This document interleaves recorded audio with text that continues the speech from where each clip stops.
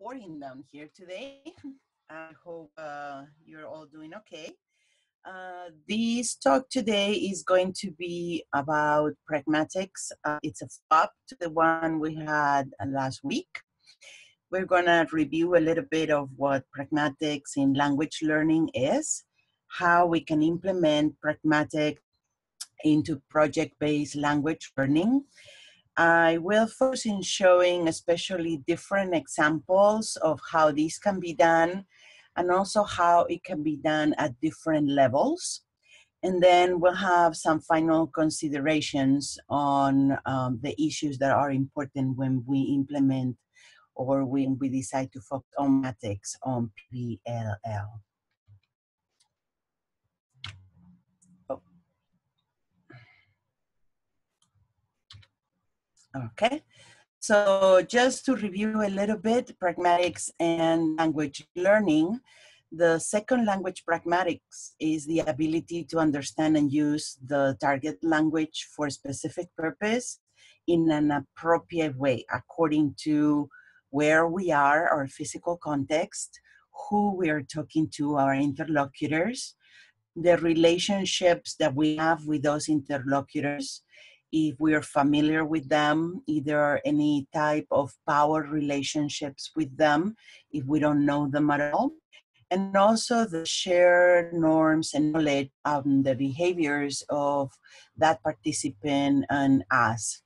Do we share knowledge of how things are done in my first language, in their first language, in that specific community of talk, etc.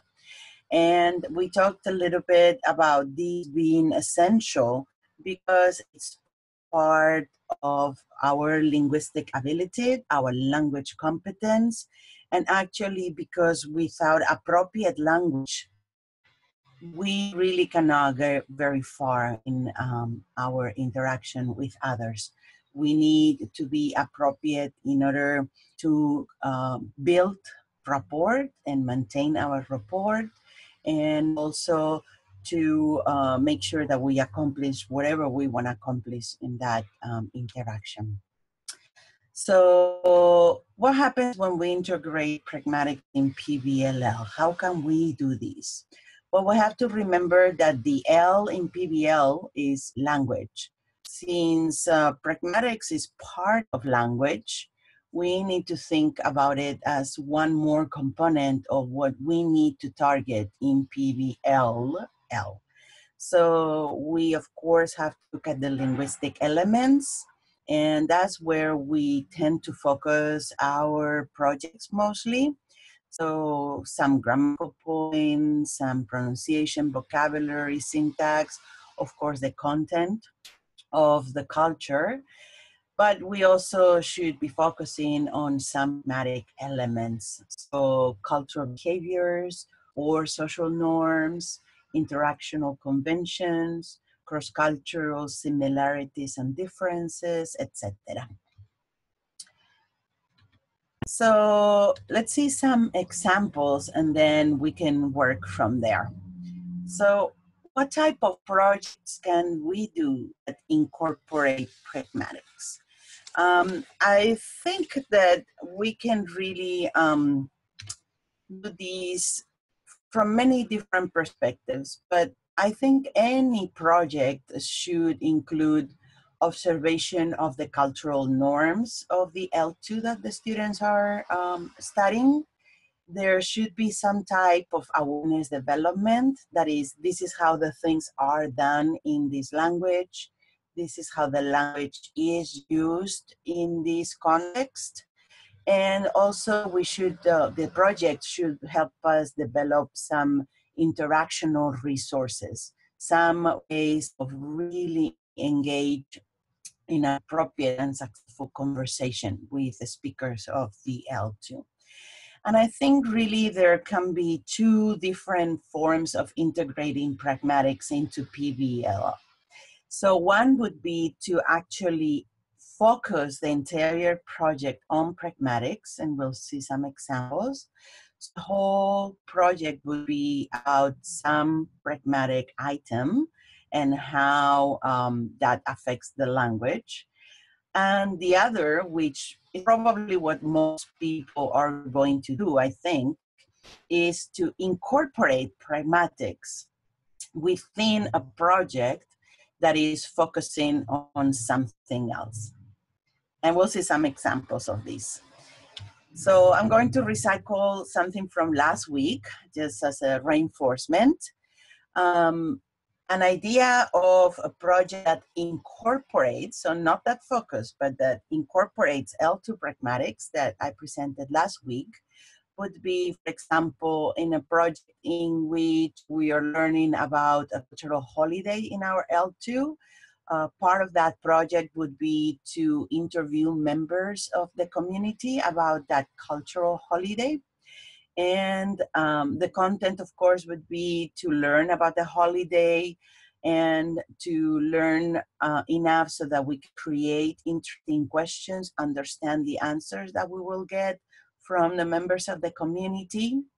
The language could focus on asking questions, how we actually form questions, the vocabulary related to that content, and we will have to work skills such as our pronunciation, our comprehension of oral production, the delivery of these questions, etc. The 21st century skills that we'll be practicing would be to be able to work in teams, be able to peer critique, to organize our content, and some uses of technology, like a recorder or to record these interviews, download the data, transcribe it, analyze it, etc.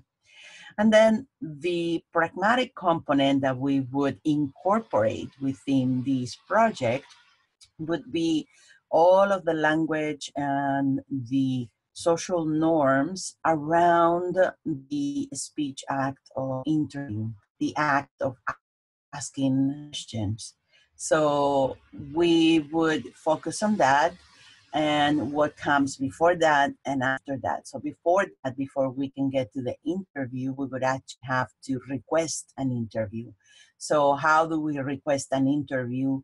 In a formal way, depending who our interlocutors are, or a more informal way, if it is maybe members of our family. What kind of speech acts do we use to do this? Language is appropriate. How do we introduce ourselves to that person when we meet them for the interview? What, not just the language, but what the one nonverbal language it is appropriate for that interlocutor in an introduction setting.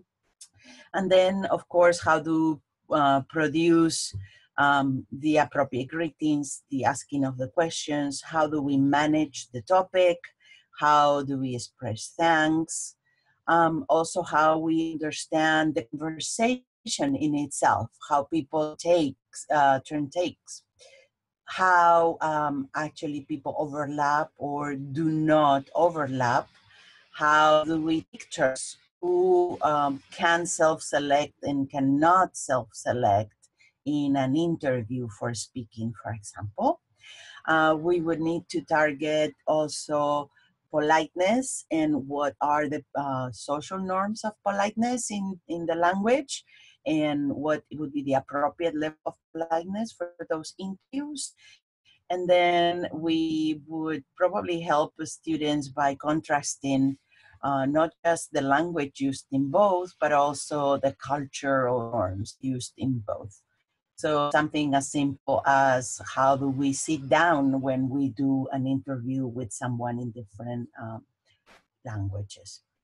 So that's an example that we already saw a little bit. And I would like to show you another example. And I took this from one of the participants' ideas last week. And this participant suggested as one of his or her ideas to have a 2-day baseball camp for Arabic refugees. So I looked at the example and I figured out, well, what pragmatics are important for the students that will be doing these to do it in an appropriate way, in a cultural social and linguistic appropriate way. So I divided a little bit because I'm not an expert on baseball camps, and I'm definitely not an expert on Arabic. I just divided it a little bit into the things that I know are important in any language. So the cultural norms are usually different in languages. So in this case, I could think of, well, what are the attitudes that Arabic speakers may have towards sports? They may be very different from the ones that we have here in the United States. What about their clothing? What kind of clothes they wear? What about their public displays of emotion, for example? People here, even in different types of sports, people behave differently. Baseball is not famous for a lot of screaming, but if you watch, I don't know, boxing, for example, people get really emotional. Then what are the men and women roles when we do this baseball camp, and how will that be different for the Arabic refugees from the American students? What are the level of politeness that we need to incorporate when playing games, when playing baseball? Maybe the politeness goes out the window because what we are thinking here is fast and furious, right? So for these, we would need to definitely look at the content, so how we would target it, what content would be different, and then we could easily talk about the similarities and the differences. It could be done through a large array of activities, and I'll show you some activities afterwards that could be used for these. We could also look at speech acts. So how are greetings done? How are invitation? How are giving instructions? How are correcting? Because we definitely need to give feedback if we're teaching someone to do something like playing baseball. How about asking questions? Who asks the questions? Who has the right to ask and answer questions? How do we disagree, and how do, in this case, the Arabic refugees would disagree or would even not disagree with something? So these would be the ones that we could think with this context. So I'm thinking all the speech acts in the world, which are many for different activities, but we could think about what speech acts will come out during this activity. And then, of course, we will have to look at what is the important language to be able to realize them, the nonverbal language, of course, and also the behavior while we do these speech acts. You can think of greetings, which is the most obvious one. And when we greet each other, there's nonverbal language. There's handshaking, kissing, there's nose touching, there's different ways of nonverbal language. We would also have to look at interactional norms. So not just the cultural norms of how people behave, but also how people speak. So is it okay to scream at each other? Is it okay for the umpire to scream at someone else? But is it okay for the player to scream at the umpire? We know that's not the case, right? So there are norms of interaction in this type of activity. Is it okay to overlap? Is what kind of nonverbal language is important here? And baseball loses me because I see people doing all kinds of signs with their hands and I got no clue what they are saying, for example. So I can imagine that the Arabic refugees coming here will think, what are they doing with their hands here? And also how people display membership and stance. Is it important that they feel a sense of belonging to this activity, and that would be displayed? These would be related to the particulars of a conversation. So we could analyze conversations, see how they are done. We could analyze videos, talk about them, and more activities coming. And then finally, a very, I think, useful way of looking at how incorporating practice into a project is to look at the similarities and the differences in the language that is used during that activity. Some things may transfer well from one language to the other, and that's what we call positive transfer. While other things, if we do it in the L2, like we do it in the L1, they're a big catastrophe, and those are called negative transfer. So by raising students' awareness about these transfers and how they can be done and which ones we need to put more emphasis in not doing, that can teach a lot about pragmatics to students.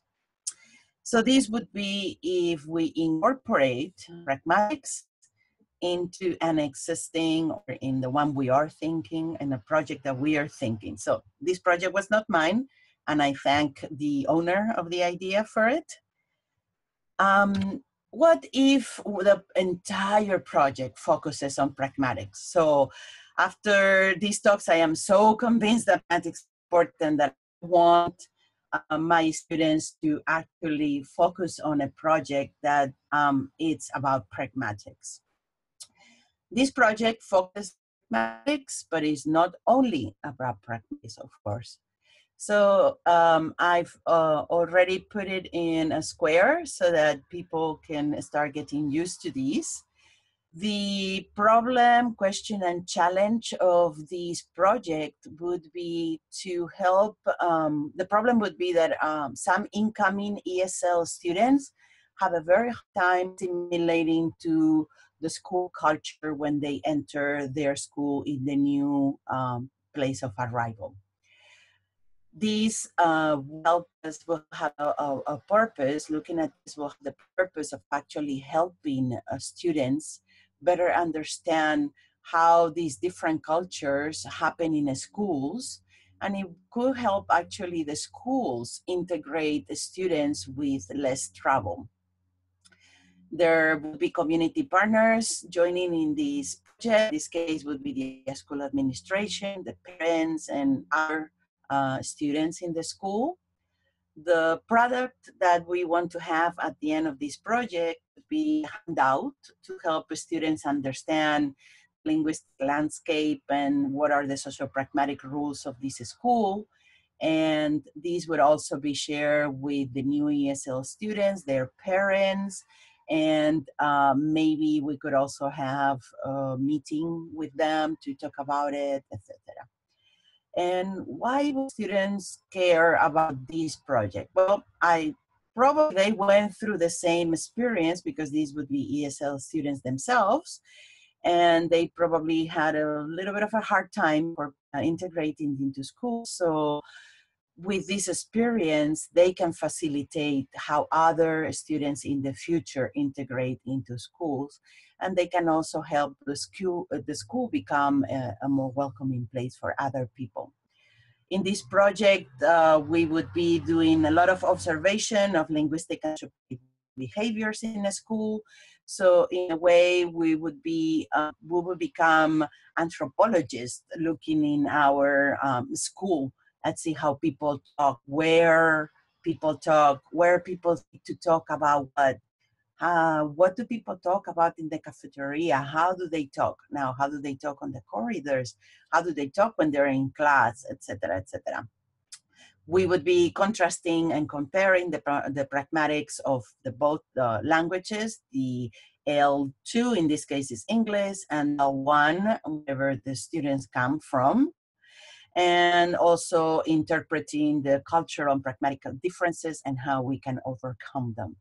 So this project, as you can see, is a lot more about the pragmatics of speaking a new language when you arrive to a new place.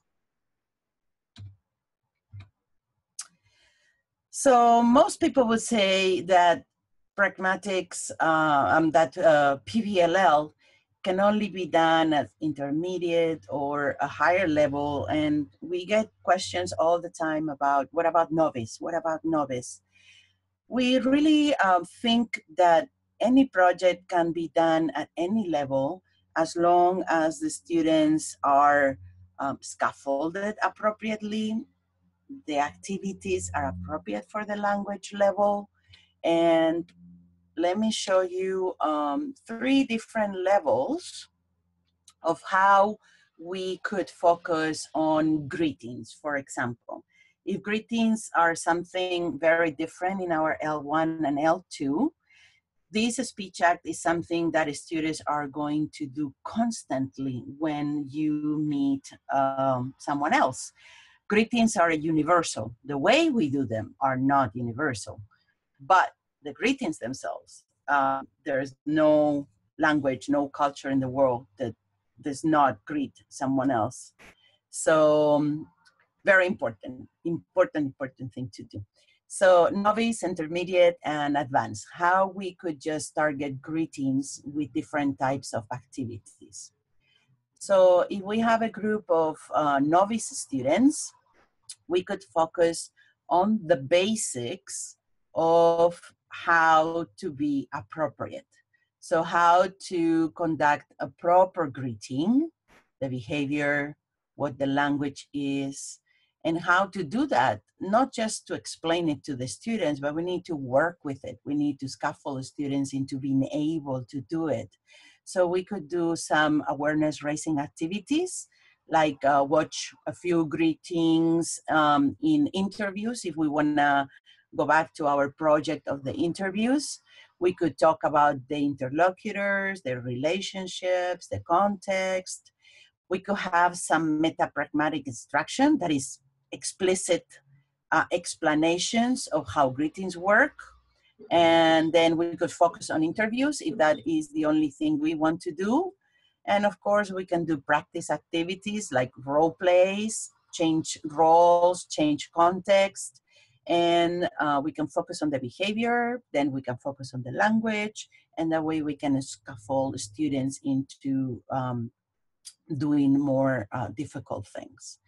If our students are intermediate, then we can do the same thing that we did for the novice, plus we can add more context, we can do it with more interlocutors, and we can add a few other speech acts. So after greetings, people don't just stop, right? They go into talking to each other, or they go into asking questions, and then we can expand that way.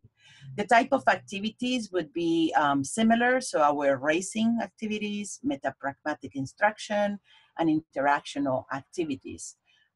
These times we can, for example, watch the videos without the sound and get them to create the dialogues. That would be linguistically and cognitively more complex task. We can talk about negative transfer when things don't work.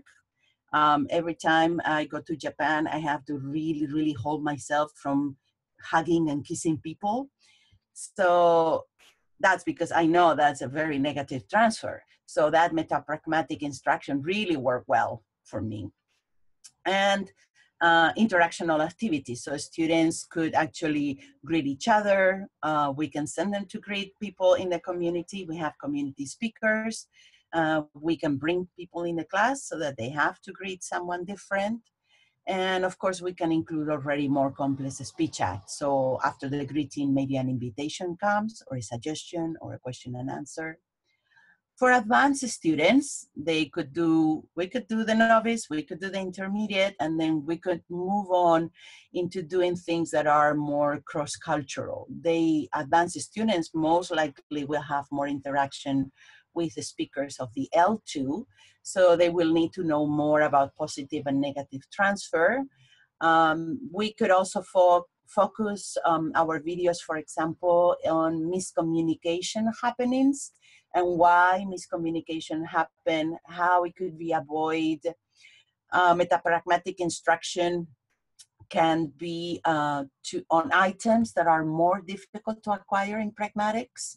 We know, for example, that implicature is something very difficult to learn in English. Implicature is to know what people mean when they're not saying what they want to say. So, for example, I can enter a room and say, open a window, but I can also enter a room and say, oof, it's hot here, oof, and hope that people will know what I mean, what I am implicating. And that was an easy example, but implicature can get quite difficult. And it's something that advanced students will encounter very often because native speakers do it all the time. And also some interactional activities, like engaging with L2 speakers at different levels in different contexts. If we don't have any speakers around us, things like teletandem, telecollaborative projects would be a great source to connect our students with the speakers of the language.